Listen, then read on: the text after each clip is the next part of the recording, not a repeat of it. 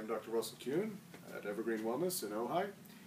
Today we'd like to talk about stress. I don't know if you've heard about stress. It's very popular these days. Many of you kids have it. So what we're going to talk about is how your body responds to stress. Now you have this part of your nervous system. It's called the autonomic nervous system. So the autonomic nervous system. Now that sounds like a big scary word, but it's not really. Autonomic kind of means automatic. It's this thing that just happens automatically. You don't have to think about it. So let's think of a stressor. Okay, so who wants to go get water with me? You guys want to go down to the river with me to get some water, some buckets? So we're going to go India a couple hundred years ago. I think there were tigers there. And as we're going to the river, a tiger jumps out. Claws and fangs, and it looks very hungry, and it's running at you. So what are you going to do as the tiger runs after you? Are you going to lay down and play dead? That's not recommended.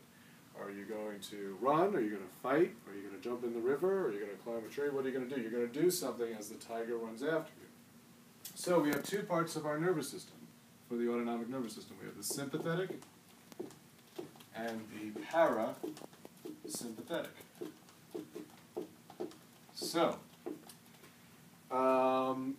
the first thing that you do when the tiger is running after you, your autonomic nervous system kicks into gear to protect you, and you go into the fight or flight reflex. Now, fight or flight is the sympathetic side.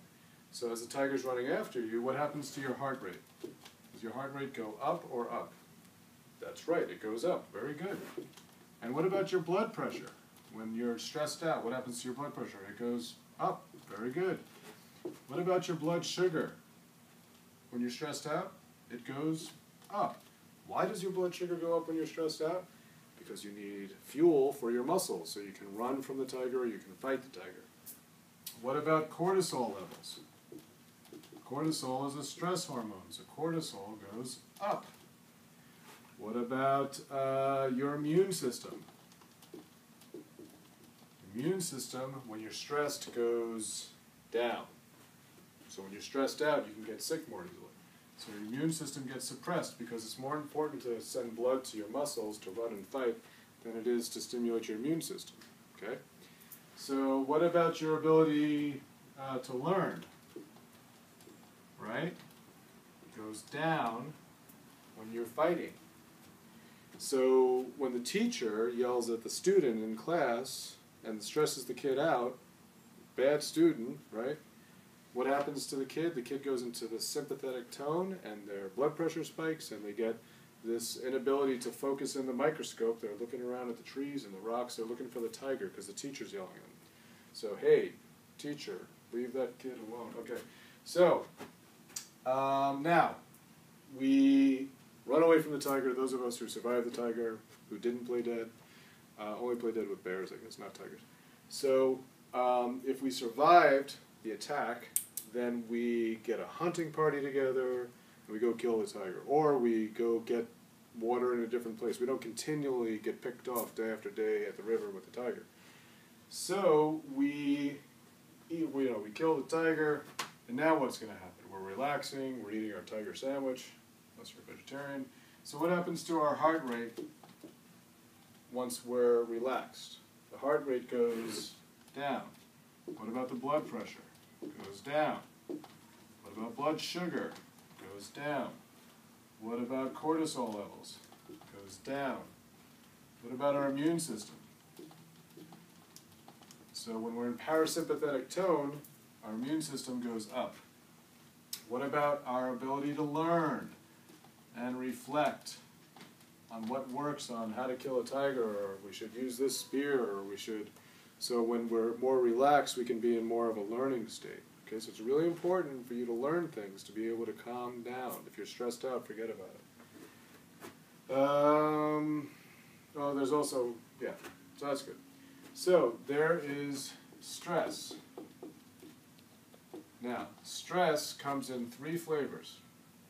We have physical stress, we have chemical stress, and we have emotional stress. Now, no matter which kind of stress you have, your body responds the same way. Okay? if you're under stress, whether it's physical, chemical would be like a toxin, or you ate something nasty, or you breathed in some chlorine around the pool or something like that.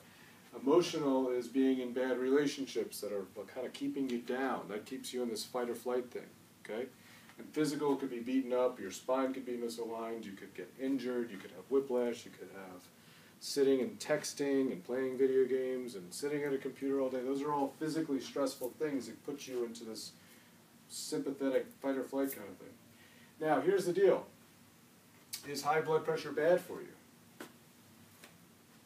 Maybe. Now, if a tiger's chasing you, you better get some high blood pressure to get your butt out of there, right? So there's a time and a place. So this is supposed to go back and forth. You show up at a medical doctor's office and you have high blood pressure, they give you a pill. And they're giving you a pill because they're just looking at that. Some people just get stressed out going to the medical doctor's office. They have that white coat syndrome, right? So if you have physical, chemical, and emotional stresses and they just give you a pill, that's not addressing the underlying problem. And those pills have tons of side effects. So the idea is you run for the bus and your heart rate goes up and your blood sugar goes up for a moment, everything just goes up, and you catch the bus and then you sit down on the bus and then your heart rate calms down again. It's supposed to switch back and forth depending on internal and external stresses in your life. So high blood pressure can save your life, but it needs to then, once the stress has gone away, it needs to calm back down again, and that's healthy. That's reacting to your environment. You don't want to have constantly low blood pressure or constantly high blood pressure. We want to respond to our internal and external environments efficiently and for the right reason in the right moments. So, your autonomic nervous system needs to function, and if you're constantly under stress, you're in this fight or flight thing year in and year out, and then here come the drugs, and don't mind the side effects, which give you other problems.